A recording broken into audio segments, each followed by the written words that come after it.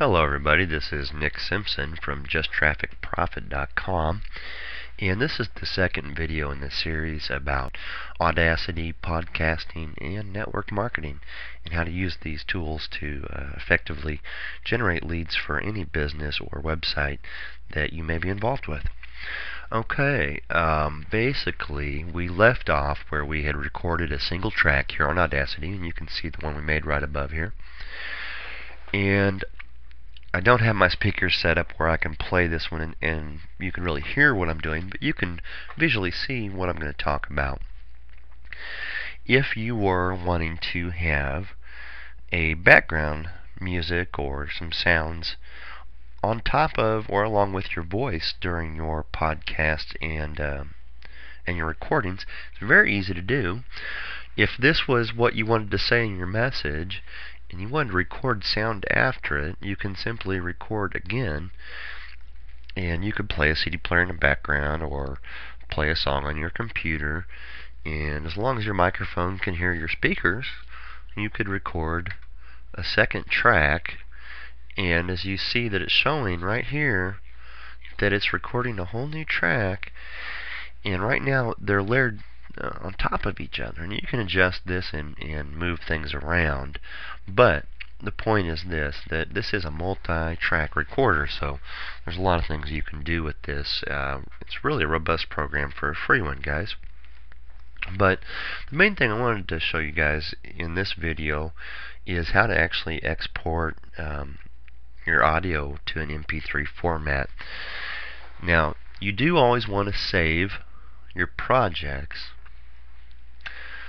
but when you save a project, it does not save it as MP3.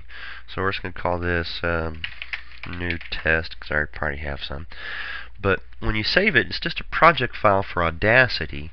If you're wanting to actually export it as an MP3 file, then you do need to go to the file drop down and use the export feature. Now, here is something that you see, and these are actually the ID3 tags that we referred to in the last video, where you can add some basically metadata. ID3 tags are very similar to your file. And one thing this lets you do is actually create a template, and that's exactly what I've done with my Webmaster Business Plan audios. And as you can see here that we have a title, an album, and track number. And guys, most of this is for if you're going to put something on iTunes or a site like that, it will pull from this data and use that as part of the information about the file. So it is important that you accurately describe what you have and take the time to add this information in there. It doesn't take but a couple seconds, guys. Okay, now that you have this information, you would edit it, obviously, and make it correct here. But I'm going to go ahead and say OK. And the next screen you see, it's actually going to let you save this as an MP3. And I wanted everybody to understand that you can save this as many different file types. Okay, if someone ever needs AC3 file format, or they need it in a WMA format, that's no problem. You can save it as whatever you want. FLAC files are becoming really popular. They are a lossless format. They're a very large file size, but they are lossless. So if you're wanting the highest, best quality audio, FLAC or WAV are the way to go. But again, for size and quality, you cannot beat MP3, and that's what everybody's using today anyhow, guys. So that's what you want your recording saved as.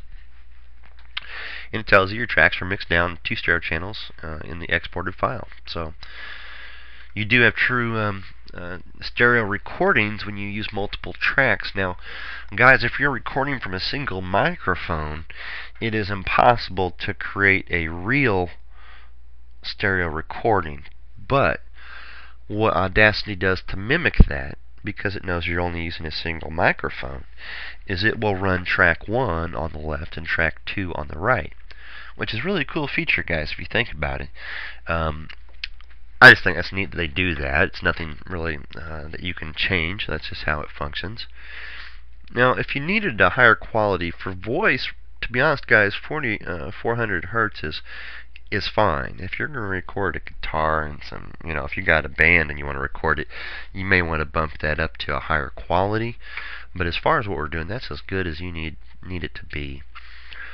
Okay, and if you get your recordings and they sound really junky and there's a lot of feedback or similar things like this, do try to turn down your microphone up here.